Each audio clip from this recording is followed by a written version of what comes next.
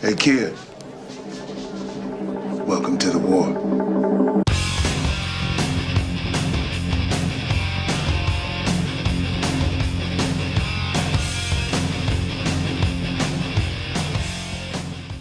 Picture, if you will, you're a Hollywood hack. For some of you, this will be easier than others. Yet despite a dearth of talent, inspiration, or aspiration, you inexplicably cranked out one of the all-time action ass-kickers, 87's celluloid slaughter, Predator. The movie sets cinemas ablaze, quintupling its budget at the box office, and more importantly, serving as a centerpiece of Rageaholic cinema 30 years fucking hence. But every boom eventually goes bust, and by 90, Arnold ain't returning your calls, absorbed as he is by far more artistic fare, like Kindergarten fucking Cop. The solution? Fuck it! Phone up Danny Glover. Anyone who said yes to that hairpiece ain't saying no to Predator fucking 2. And you heard right, bitch! I said Predator fucking 2! No cutesy post-millennial prequel up the poop chute. Not The Predator, not Predators, not aliens that identify as predators, and certainly not Predator Armageddon, Revelations, Genesis, Exodus, or goddamn Deuteronomy. Capital P, blood red font, big fucking 2! You want a jungle, jackass? How's about the concrete crags of late 90s LA? An open-air petri dish where half the fucking block is perpetually one Rodney King bowel movement away from Kristallnacht. But fret thee the fuck not, for braving the urban blight is a badass with a badge. What Glover lacks in Arnold's greased-up Gollum good looks, he more than makes up for in sheer Danny goddamn Gloverness. Because when he ain't cupping commie balls in Brazil's elections or crying about how it was Hillary's turn, nobody sweats or screams like Danny fucking Glover.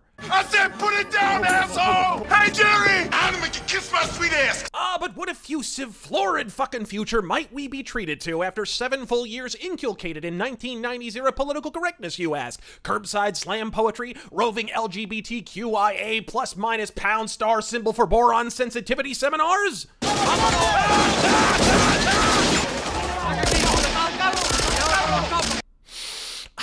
Smell that cultural cohesion. No, it's not Detroit documentary footage. It's LA after being hit with a socialism stick for 75 fucking years. Meanwhile, the media, namely Morton Downey Jr. and some broad whose bouffant doubles as the Ocean Spray logo, do what any responsible journalist does and profit from the misery they originally incited. But with the melting pot going full crock pot, it ain't long before we get a visit from an old friend. Rocket Lounge.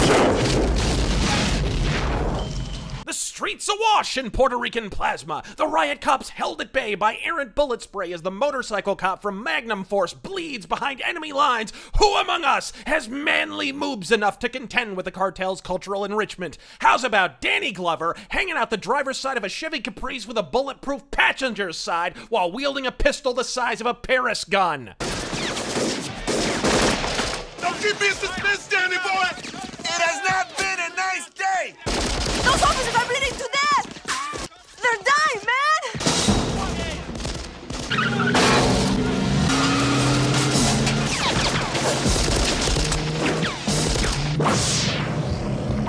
With the Predator peering on, City Gonzalez and the rest of Los Lonely Boys book it on back to the building so they can get decked the fuck out in big boss man gear. But before he can get too old for this shit, it's time to set phasers to fucking flank. Hey, asshole!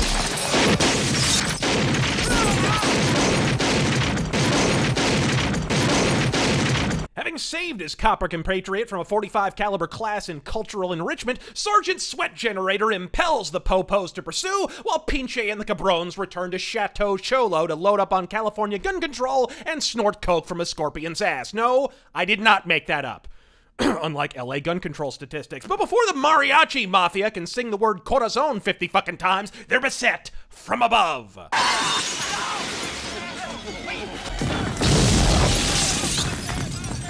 The police pursue, but stumble fucking a Fruit of the Loom factory instead. But then discount Danny Trejo interrupts the sweatshop samba and flees to the roof to go 5 rounds with a fucking Predator and Danny Glover's goddamn hand howitzer. But to put it bluntly, they're not sending their 15th fucking best. Freeze!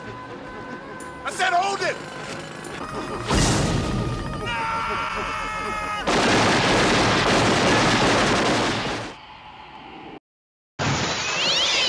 Lucky for the Latino commando, the picnic table was there to absorb the impact of his 6-story belly flop. Outdoors. In a war zone. In a heat wave. At this time of year, at this time of day, in this part of the country. Yes. And somehow not snap the fucking half like Kate Moss curling a car bumper. I am the After which, we learn the same sweat sponge that was doing a handstand in a hail of bullet spray has an ass-backward case of acrophobia. Easy.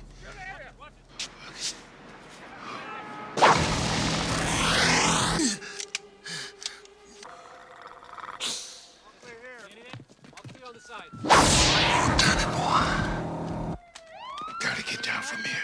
I'm hallucinating space Jamaicans now, but the scene inside ain't much better as the invisible assailant evidently elected to splatter paint with some sapien SpaghettiOs. Molto bene. After being chewed a second, somehow even sweatier asshole by his pimple-faced fucking superior who would have preferred the federales handle the minority murdering, Glover does the dignified thing and unleashes the most violent Category 5 Spurg cyclone since the Great American Shriek-In of 2016. Now get back to your cage at Alvarado!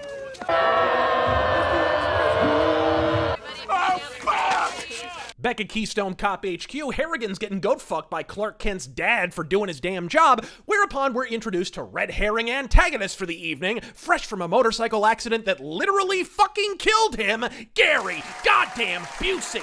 Yeah. Captain Pilgrim, Peter Keyes. Well, it's good to meet you. Don't mean to be stepping on your toes. I wish I could tell you more. God, Gary, what are you whitening your veneers with? Laundry detergent? Your teeth are so white Jordan Peele refuses to fucking cast them. Effective immediately.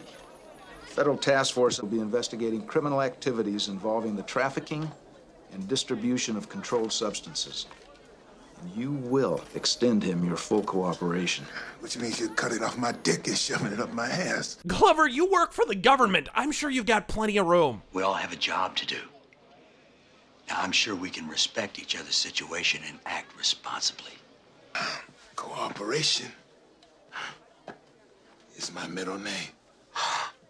About what I'd expect to hear from the man who starred in Death Race 4, but Busey ain't alone in inciting the acrimony of his fucking fellows. Ladies, germs, bacteria that identify as germs, I give you the most annoying man in the world that is not employed by CNN. So me and my partner bolt up the stairs. Somebody is screaming bloody murder. Oh, you gotta hear this. You gotta hear this. If you find this as irritating as I do, take solace in the fact that this is an action film, this is Bill Paxton, and by God, I wouldn't get too fucking attached. This motherfucker's birth sign is a skull and crossbones. Fortunately for the home viewing audience, Elena DeGeneres is fin to reach out and inappropriately touch somebody. Looks like he's putting the moves to Leona. His first big mistake. Grab him by the pussy. I guess James Cameron was done with those characters anyway, but as we're soon to learn after a sex scene more pointless than skydiver helmets, it turns out the Tijuana triad is nothing next to the true criminal menace of modern-day Los Angeles. A gaggle of ganja-smoking Eddie Gordos. I got one on your ass, huh? No! What the fuck are you doing now, man? You're crazy. Who could forget the roving Papa Shango posse of 1997? Another bullseye for the fortune tellers in fucking Hollywood. But before both ethnicities can get wrecked by rooftop Koreans, someone else shows up with a laser sight and a stiffy.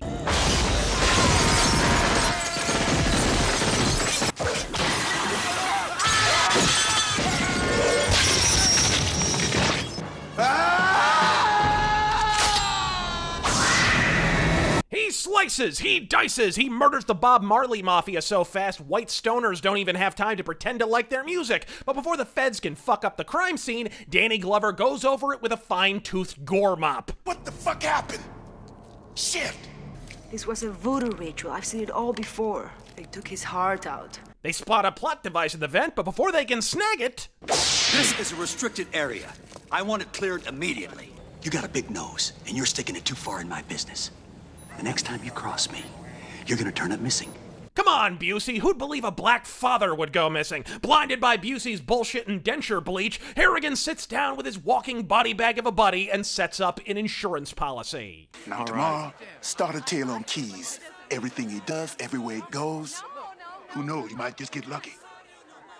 Lieutenant, luck is my specialty.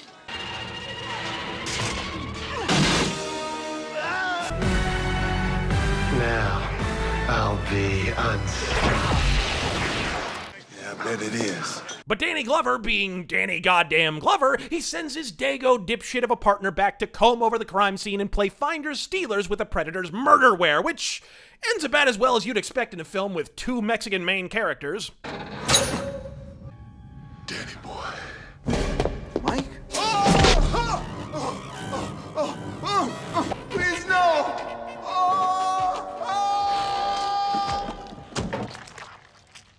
After which, Glover gets his ass caved in by Captain Craterface 5 fucking seconds after which, he's already beelining for Busey to push his shit in and pimp slap his own fucking forearm. Listen, shit in.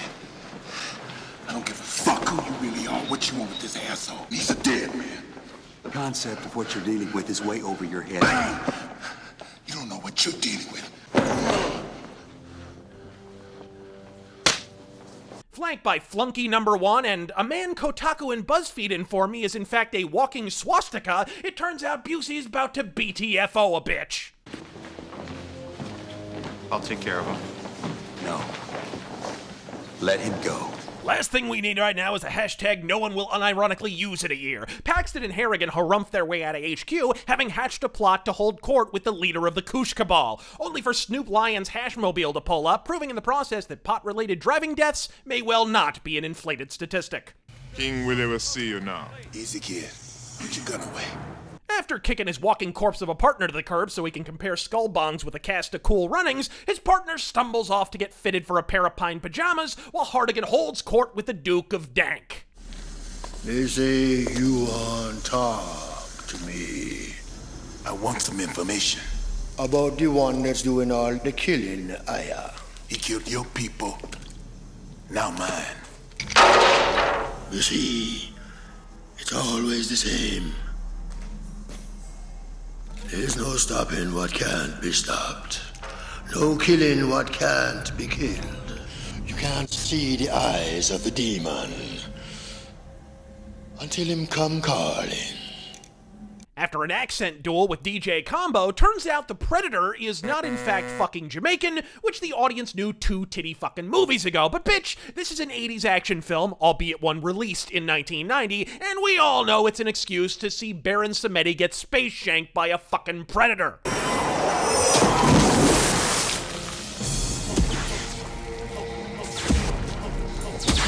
You're welcome, Ghost in the Shell. Still, the Caliph of Cottonmouth can pull this one out. Come on, King Willie! Swing that sword cane and fillet this fishnet-wearing fagaloon like a Black Forest Fatality. While the Predator polishes his cranial Christmas ornaments, Hardigan heads to the graveyard to rock out to Typo with his glowstick-wielding goth girlfriend when he recognizes a Christmas decoration of an entirely different variety, which somehow makes him even sweatier.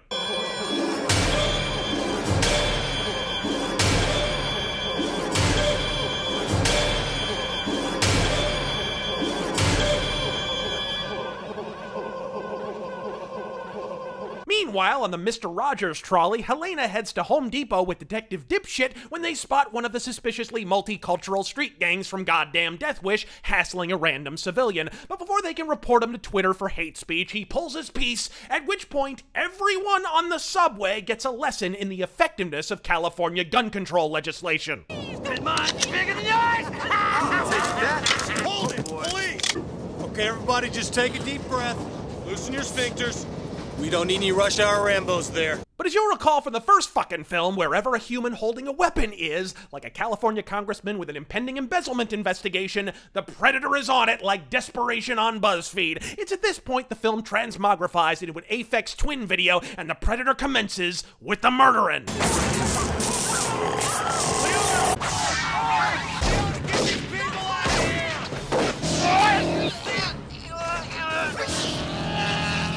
Flickering lights and fucking slow-mo. The shaky cam of early 90s music videos. Spurting the fuck out beneath the inexplicable subway strobes, doubtless as sloppy rave sluts billow dope fumes in flabby-armed ecstasy to the dulcet strains of Euro trash techno, like Bryan Singer in a bathhouse hot tub, the Predator strikes, introducing us all in the process to the 18th rule of 80s action. To cast Bill Paxton is to kill Bill Paxton. Come on, motherfucker! Let's dance!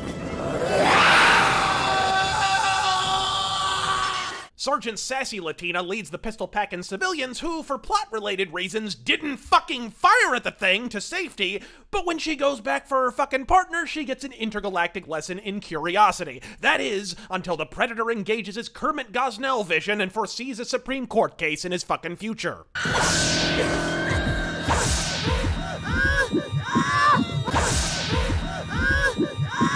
He spares the slatch trap after seeing her turkey baster baby, but Danny Glover soon learns his junior detective and his dome were not so fucking fortunate.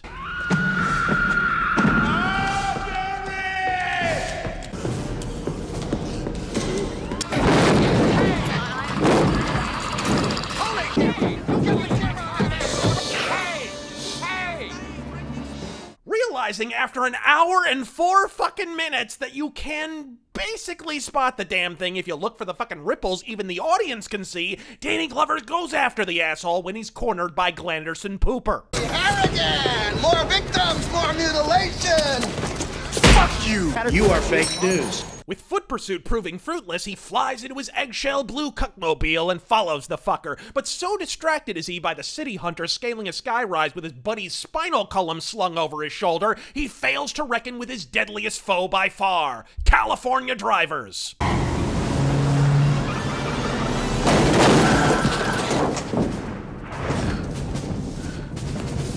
Perched atop the Eastern Columbia building with freshly plucked people parts dripping plasma to the asphalt below, the Predator then provides his official rebuttal to perhaps the manliest sequence of Schwarzenegger's career. Bitch, you know exactly what comes next.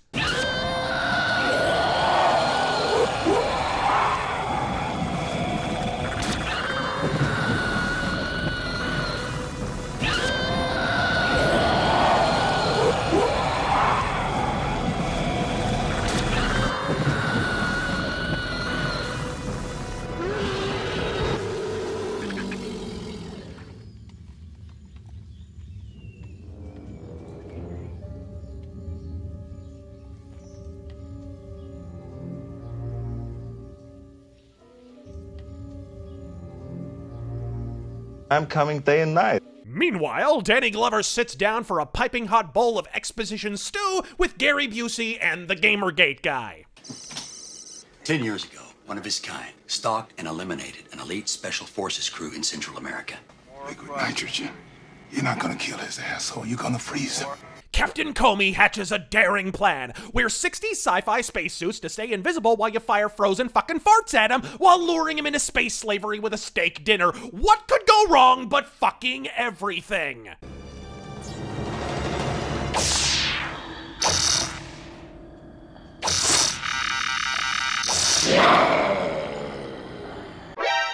Needless to say, shit goes sideways faster than an Asian orgy. Bodies fly, fart guns jam, bullets whiz impotently past 8-foot-tall aliens, nondescript space lasers split sternums in fucking twain. Who in all of humanity can withstand the assault of invincible outer space bullshit? The FBI, the CIA, the ASPCA tried Danny Glover with a goddamn grenade launcher.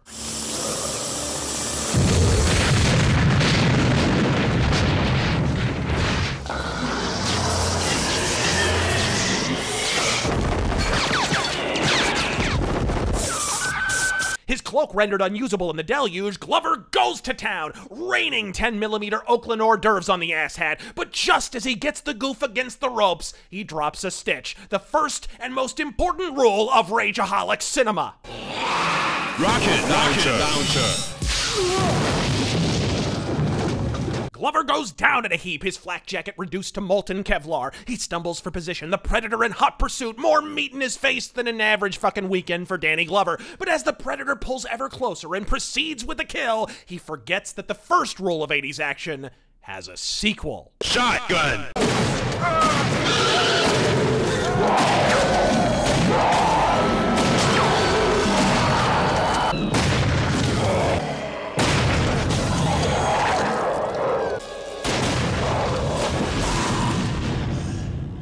Shotgunned and neon shitlets, the city hunter collapses on the freezer floor, unable to answer Harrigan's buckshot rebuttal. Yet as infinite possibilities present themselves, from freezing the fucker as planned to covering him into cutlets like he fucking should, Danny Glover is unable to resist the siren song of simple curiosity and unmask the motherfucker in all her pristine Pelosi splendor.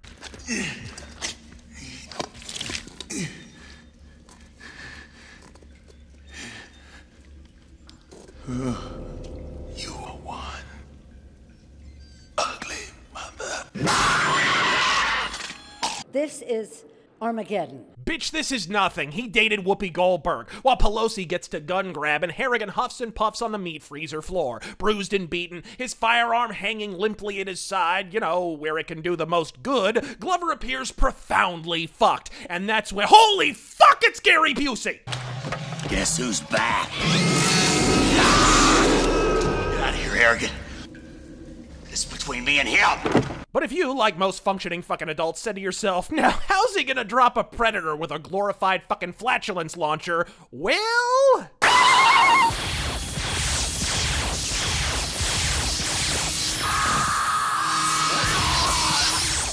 Won't be attending that hat convention in July. The Predator hits Busey so hard you'd think he was a fucking curb, but if the city hunter thought he was out of the concrete jungle just yet, he failed to reckon with Danny Glover, his Desert Eagle of Death, and his crippling fear of heights.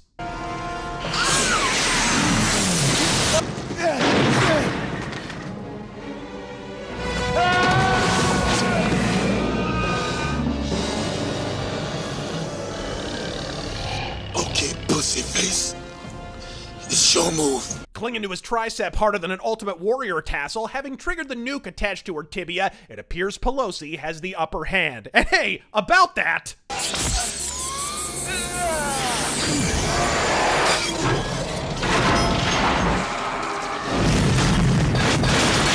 Suffering a fucking forearm deficit, the Predator employs nebulous neon bullshit to cauterize his space stump while Danny Glover shimmies down the only pipe that wasn't attached to another man. And if you wondered how any organic being, armored or otherwise, could withstand cryo-freeze, dismemberment, multiple gunshot wounds, and a goddamn grenade facial, all while breathing atmosphere it isn't acclimated to, the answer, my friends, is fucking simple. Space steroids!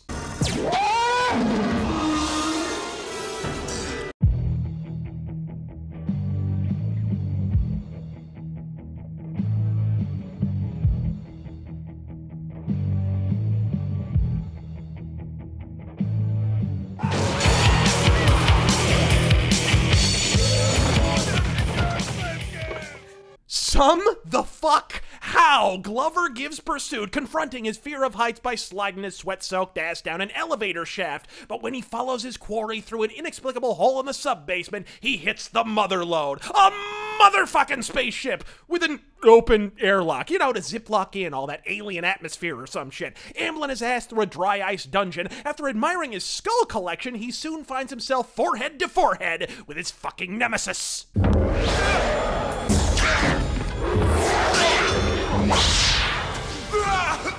Make all the unfavorable comparisons to Arnold you like. I don't remember Schwarzenegger having a spaceship shank-off armed only with a fucking frisbee.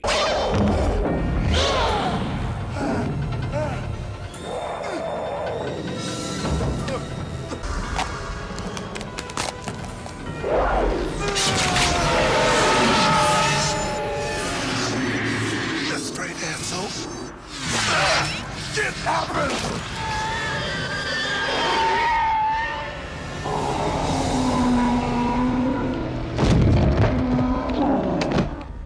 Attaboy, Harrigan! Breathe the free air, my fucking friend! Congratulations! A winner is a...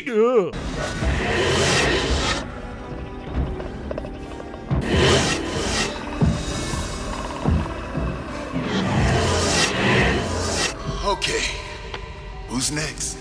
Balls of brasa, polished to the nth degree. Preparing to break out the Vaseline for an alien airtight, the Predators instead make like reverse Californians and give him a goddamn gun. A fucking flintlock, in fact, and one that's a reference to the Dark Horse Predator comics, in case you are wondering. But lest this be mistaken for a gesture of intergalactic fellowship, let me remind you, these are slatch-face fucking murder aliens, and you best get the piping hot fuck out of here.